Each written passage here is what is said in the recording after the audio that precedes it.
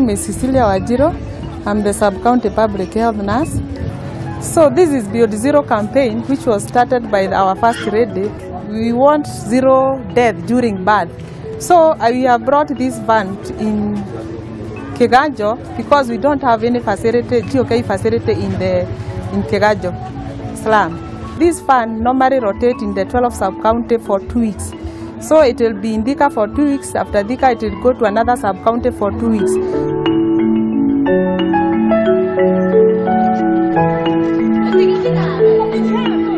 We are 3 partners in this outreach. We have Kiambu County Government, Department of Health, which is housed in the Beyond Zero track, and they are offering all services, and they are offering for free.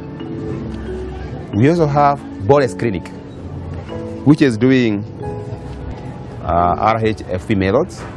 They are also doing cervical cancer screening for free, and also treating the positive lesions.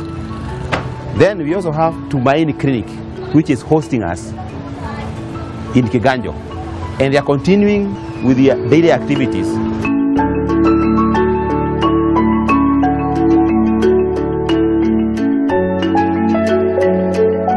Sasa tunza iko na family planning zote, si ndio?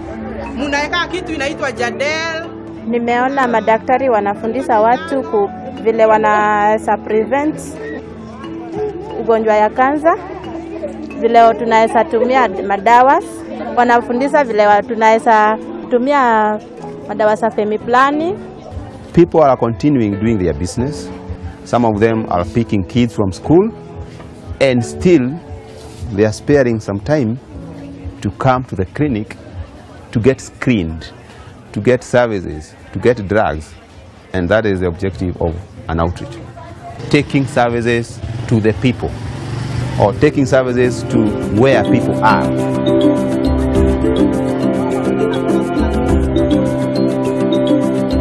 We have what we call public-private partnership, and for now we have partnered with PS Kenya, who are supporting us with so many things.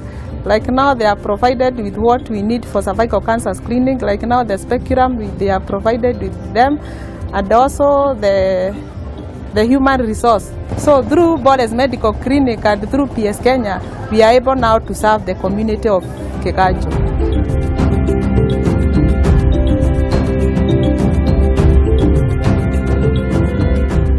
Bores is one of the clinic which is under Tunza franchise.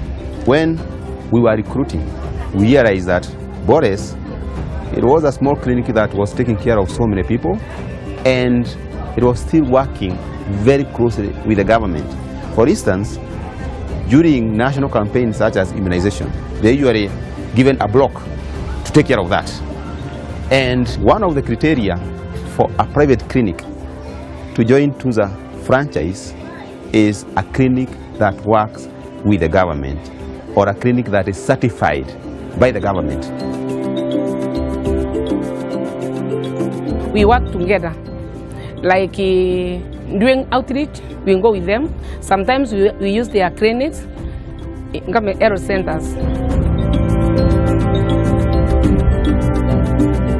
So we have those private facilities that we use them so that our indicators will go up. Because when we use now our only facility for GAK, we will not be able to reach all the community in Thika sub-county. Every day we see more than 70 to 80 clients in my clinic, and when we have in-reach, we see over 300 or 400. Also we do the in-reach and outreach. We deal with the family planning, child welfare clinic, screening of cancer, and also we do antenatal clinic and immunization. The reason as to why I'm here at Tumaini Medical, it's for the cancer screening or the screening of various diseases, HIV status, and all about the family planning. We screened about 217 clients. Out of them, 6 of them were positive, and we have been able to treat all of them, the 6 of them.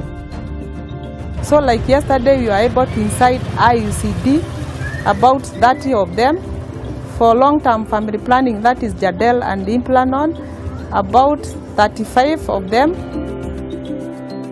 We have good relationship with the PSI Kenya and the Tunza because of helping us, training us how to do the screening and how to treat them, and giving us support with the spectrums, lotions. We have managed to train 5 nurses, and one of the nurses is the sub-county reproductive health coordinator or nurse. This is the person, whenever we are going for outreach, we integrate that person in our outreach with the borders. So on behalf of Thika Sub-County, we would like to appreciate PS Kenya, and we look forward to working with them as we have been doing. Thank you.